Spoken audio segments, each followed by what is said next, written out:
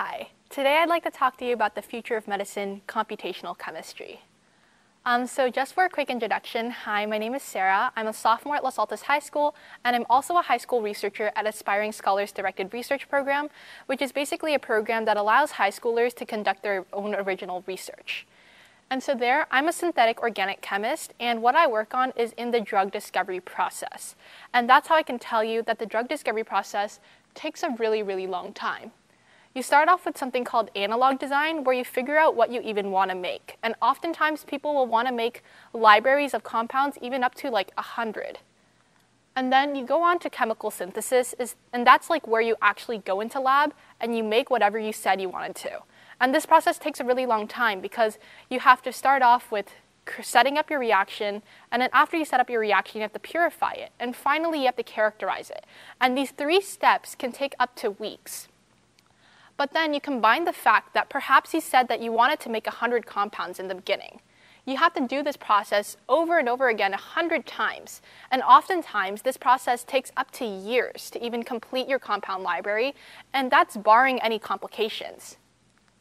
And finally, after you've spent perhaps 2 to 3 years making your library of compounds, you can finally test it.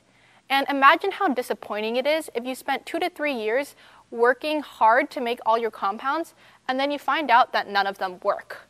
Obviously, this process is highly inefficient because we see this happen all the time. And that's where computational chemistry can step in. Computational chemistry can pre-screen our compounds before we actually go into the lab and synthesize them and spend inordinate amount of times trying to make them and finally test them. And so to do this, we use computer models for drug discovery.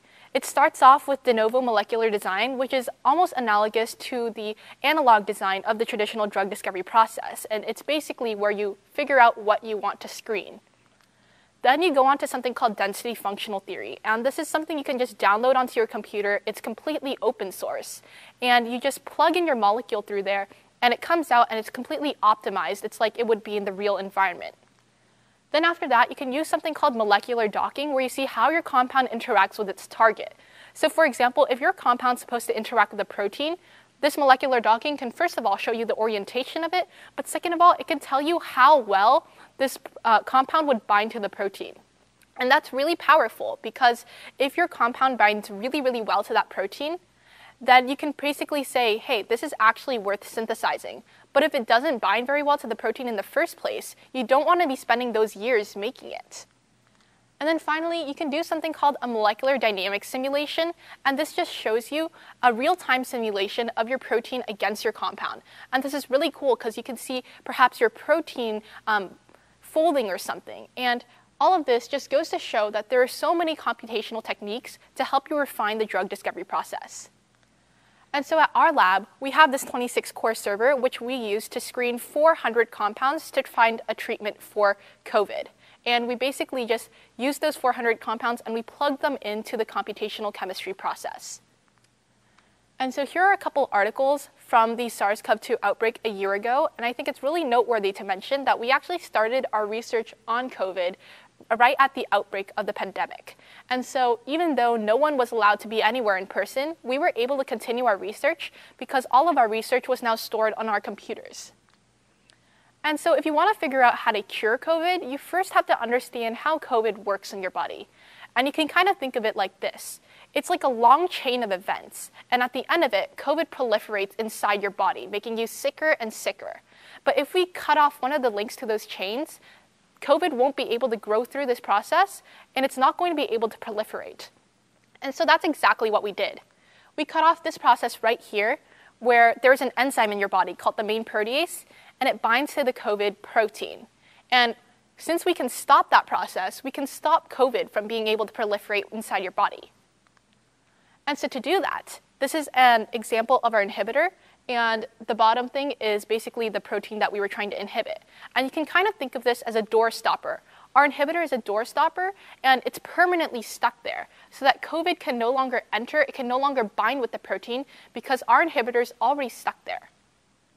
And so to do this, we actually use computer models for drug discovery to test whether or not our inhibitors would actually work before we went into lab and synthesized them.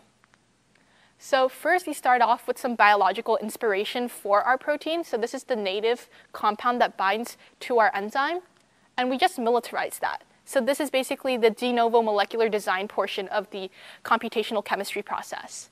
And then after that, we plugged it into the rest of the steps, so the density functional theory and the molecular docking. And once we did that, we identified our hit compounds. So you can see here, these are our two best compounds, and you can judge that because they had the two best binding affinities to our COVID enzyme. And because of this, we have cut down our library of 400 compounds to simply 2.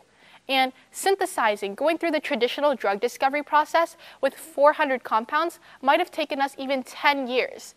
But 2 compounds could take us a matter of months. And not only that, it took us only 2 months to even screen them on the computer. And so I just really want to emphasize how cool computational chemistry is. Not only that it's improving the drug discovery process by making it so much faster and so much more efficient, but the fact that it is so accessible. The fact that teenagers like me and my friends are able to use this program to find treatments for COVID really means something. And I hope that computational chemistry will improve the future of medicine by not only making it more efficient, but by making it more accessible and creating a safer world for everyone. Thank you.